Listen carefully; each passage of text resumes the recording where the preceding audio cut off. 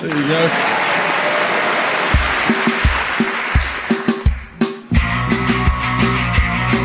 Well, the people have spoken and they think he's great now. Cause he's gonna be the Democrat candidate now. Well, a good 6 months ago he'd already won, and everybody knew it but Hillary Clinton.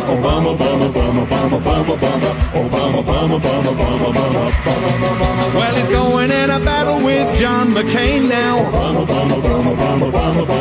who I'm sure will never mention that his middle name's Hussein now.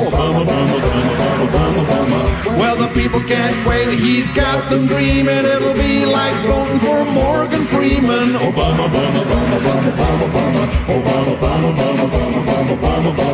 Well, his name is really pretty and it kinda suits him. It'll be such a pity when somebody shoots him.